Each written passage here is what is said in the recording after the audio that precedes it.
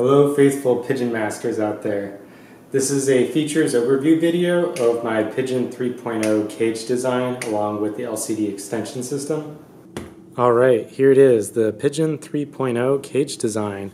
I'm going to run through all the features and benefits of using this kind of cage for your naked Blackmagic setup. One big improvement for the 3.0 cage design is increased durability. And this is due to many factors.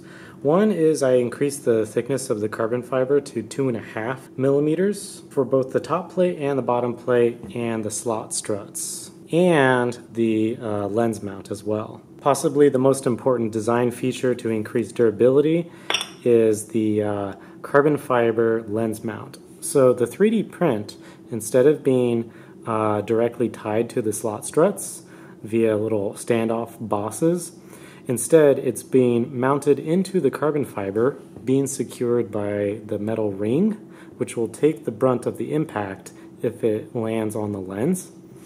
And then these TPU brackets here, they slide right over the 20 millimeter standoffs. And then they have a heat insert through which these knurled thumb screws can fasten it. With this new carbon fiber and TPU lens mount design, it's also a lot more rigid. Like, it doesn't twist anymore like the old one did. In a crash, this little nub here would crack and then the whole lens assembly would either fly off completely or partially, and it could tear the sensor ribbon cable and it could also damage the connectors on either end. But with this one, it's a lot stronger and a lot more rigid. Another note about the lens mount, it's 3D printed using nylon 12, so it's quite strong and it's a very high detail print. I spray paint this side in order to prevent any light leakage coming through the slightly translucent material. In addition, I put heat insert steel pins right here and here because the shimming process is much easier if you have these little steel pins. So it's those little touches that make assembly that much easier. There's also extra protection on the back of the sensor in case the battery gets ejected and shoved forward.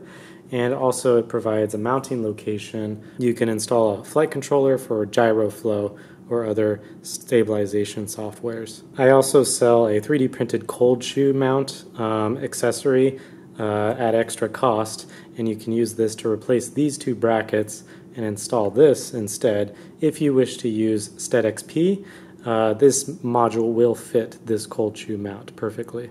Another durability improvement is I got 8 standoffs instead of just 3. This way, in a crash, there's a lot more beam strength. That means the carbon fiber is never going to flex to a point where it actually crushes the PCB on the inside. The PCB is actually soft mounted to the carbon fiber using 2 little lengths of silicone tubing and then extended extra length 20 millimeter M2 screws. And this way, the PCB can jiggle back and forth like this. You see, with the old cage design, the top and bottom plates were spaced at 15 millimeters apart, and the carbon fiber was only 2 millimeters thick. What happens in a crash is the battery and the lens, it can actually press down on the carbon fiber so hard, like I can't even do it with my hands. Well, yeah, I guess you can see the flex there. But there's 2 problems. One is the carbon fiber can actually bend to the point where it can crack an inductor on the main PCB. It's crazy, like the amount of forces involved in a crash. In addition, the whole PCB cage can flex, and anytime it flexes, especially if you're using a semi-rigid mounting regime like this, the PCB is going to flex along with it too, and that's no good. If that happens, you're going to crack solder joints and your camera's going to be dead. The sensor ribbon cable also adds to durability because it doesn't matter how many times you adjust the camera angle. The way it's situated, the flexure is very conducive to a large number of cycles. So that's going to be no problem there. And even if it does somehow get damaged in a crash, it is replaceable. Having the sensor ribbon cable be oriented at 90 degrees and then coming up through the carbon means that it doesn't stick out the side as much. I know some other designs, like my first cage uses the original sensor ribbon cable, and it kind of came out the side, which was not ideal. Another benefit of having this extended 90-degree cable is that the center of gravity is improved. What I mean is that the lens mount, instead of being here, it's up here. So this improves the center of gravity because oftentimes the batteries are quite heavy, outweighing the lenses, because usually you want to use as small of a lens as possible. So with most combinations of batteries and lenses, this location is much more ideal. You cannot go this far with the original cable, it just doesn't reach. So having this custom sensor ribbon cable really helps with that. In addition, the field of view is improved because the further forward the lens is, the less chance you're going to get props in view, even at like negative camera tilt. Negative camera tilt, by the way, is achieved only by removing the horn brackets. Another flex assembly that comes with the kit is the top buttons thing.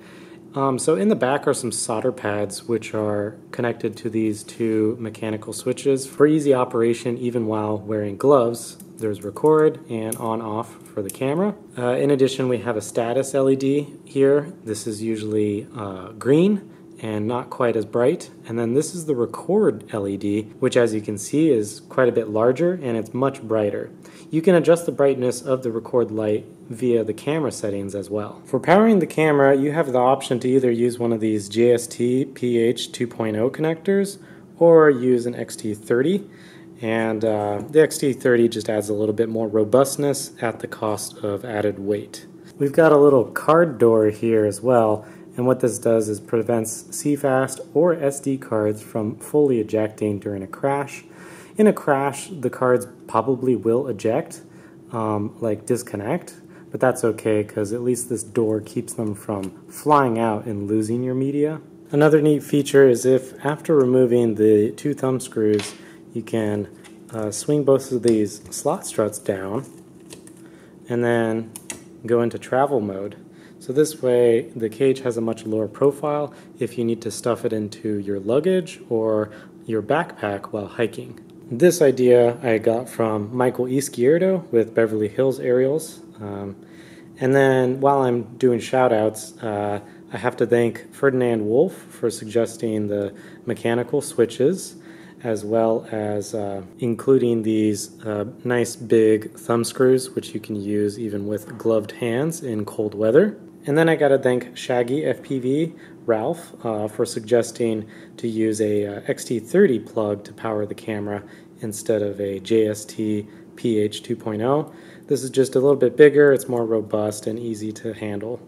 One of my new additions is the integrated fan, which provides cooling for the CPU. So that means when you plug in on the bench, the fan is always running, so it keeps the board cool even if you're on the bench doing tests with the camera, such as calibrating the shims. And this right here is the magic. With this flex assembly, you no longer have to rely on Bluetooth on set for changing your camera settings. First you plug in the drone, then you plug in the LCD, and finally switch the camera on via the mechanical switch. Ta-da! So now that we're in here, I can show you under setup, software 7.3, no problem. This is a brand new camera and it works because of this LCD extension system. Not only that, it's just so much easier to do all of your functions that you need for dialing your image, way better than Bluetooth. So I can hit record on the screen and it's now recording. I can then unplug the LCD extension and it's still rolling. And so when you're done flying, you can just hit the record button again and then turn off the camera. My Pigeon 2.0 LCD extension design utilized dual USB-C, and this worked out in theory, but manufacturing-wise, I got a high failure rate. My new cable system utilizes a single connector, which I obviously am not going to share in this video to buy myself some time before I get cloned, and you have all the parts included in the kit in order to make this kind of professional cable assembly. You probably noticed by now I'm not using alpha gels. These are beta gels. This is what they look like not installed. And these are an improvement because They no longer fall out of the cage. Alpha gels are a two-piece design, so that means when you're uninstalling the cage, oftentimes you'll lose one half of the bushing. It's very annoying. So this is a one-piece design, so that solves that issue. In addition, they're a lot cheaper. So instead of costing like $11 or $12 per bushing, these are only like $3 per bushing. So you can buy a whole set of 4 for the same price as a single alpha gel. That means you can get spares and replacements much easier because in a crash, the carbon fiber does cut into the silicone, whether you're using alpha gels or beta gels. And because beta gels are cheaper, it's easier to have spares or backups in case you tear a vibration gummy. Performance-wise, these versus alpha gels are still slightly better, but I think the footage in some cases looks smoother with these because they're a little bit more rigid and prevents the camera from jiggling a little bit, sometimes during certain maneuvers. I have done a whole video on comparing these versus alpha gels, so you can check that out on my YouTube channel. If you wish to still use alpha gels, you can, because there are extrusions cut into the carbon fiber, and then in the kit are some 3D printed spacers which allow the fitment of the beta gels, but you can remove them if you wish to use alpha gels instead.